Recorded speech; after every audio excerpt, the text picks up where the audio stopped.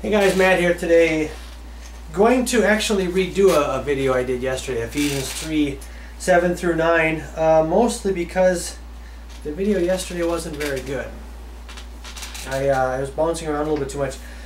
Just want to hit this section here before we get into yet another mystery. Okay, let's set the table real quick. Ephesians 3, 1 through 6, Paul talks about this mystery. Basically he's talking about the gospel, the mystery of the gospel, that now the Gentiles are fellow heirs, right? This was made known to him by revelation. Everything that Paul learned was by revelation of the risen Christ. We saw that in Galatians 1, 11 through 20 or so.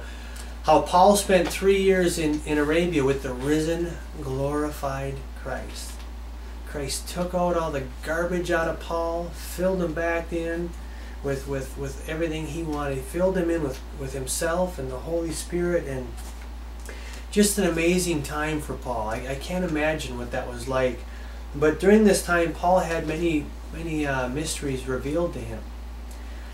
And we saw that in Colossians 1, 24 through 29, the mystery that Christ is in us. It's not just some little vanilla saying you would say to a Sunday school kid, Christ lives in you, in your heart. No. Really, if you're born again, Christ is in you, the hope of glory.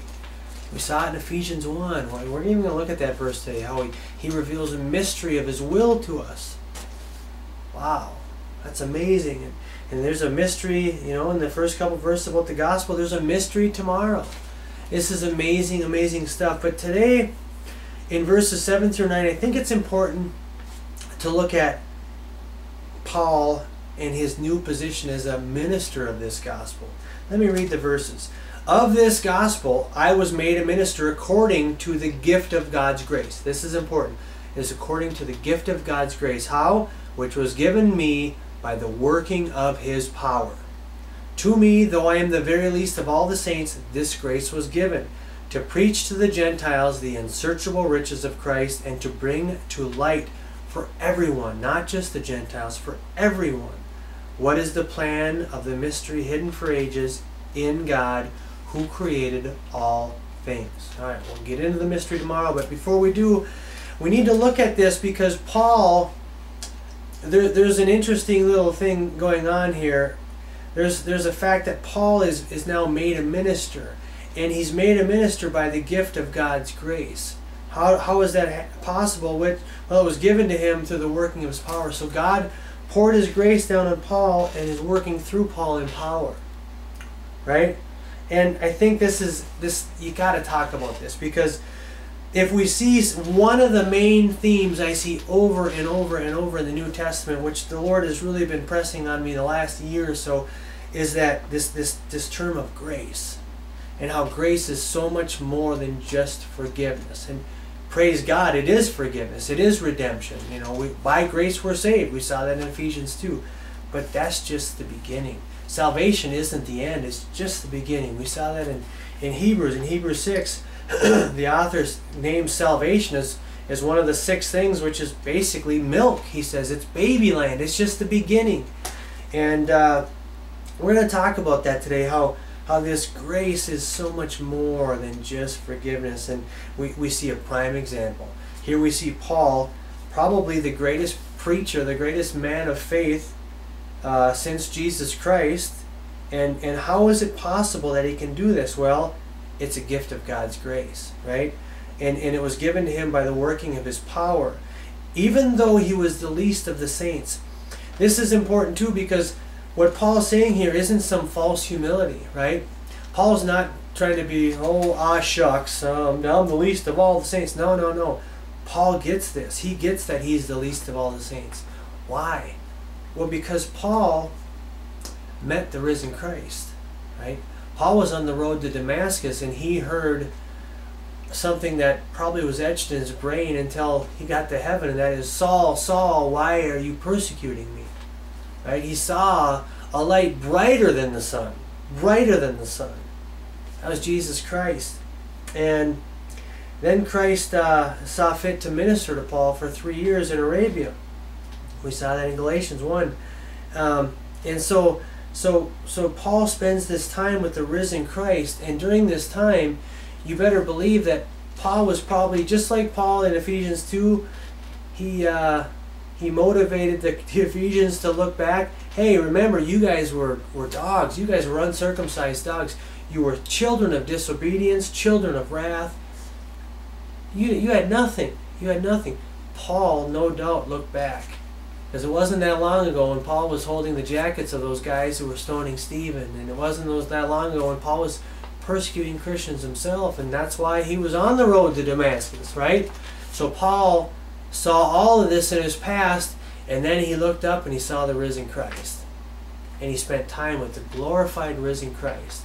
So it was pretty easy for Paul to say, I'm the least of all the saints. Right? I'm the chief of all the sinners. And that's how we should feel too. If we've truly had an experience with Christ, we too will say that we're the least of all the saints and we're the chief of all the sinners. Paul gets this. He gets this, and he gets that he needs God's grace.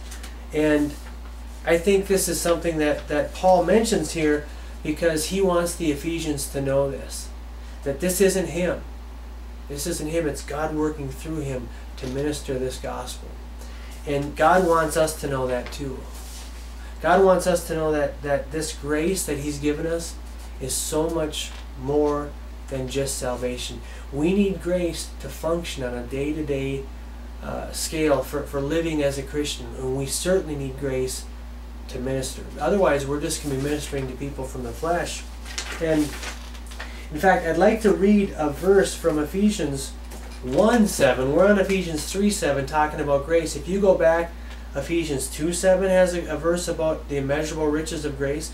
And Ephesians 1:7 has a very interesting look at grace. And I want to read it because it really makes a point of how this grace is so much more than just salvation. Ephesians 1:7, in him we have redemption through his blood. Right? The forgiveness of our trespasses. Yep, that's what redemption is. The forgiveness of our trespasses. How? According to the riches of his grace. Okay, we see it now. It's the riches of his grace. It's not just grace.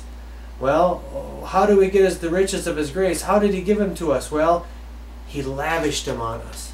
This is what God wants us to know. He didn't just sprinkle on a little grace and say, now you're saved, go on your way. No, he lavished his grace upon us in all wisdom and insight. This isn't the wisdom and insight of man. This is God's wisdom and God's insight. He lavished his grace. He richly lavished his grace on us in all wisdom and insight. Why? To make known to us the mystery of his will, which is to unite all things to him, things in heaven and things on earth. Unite all things through Christ, things in heaven and things on earth.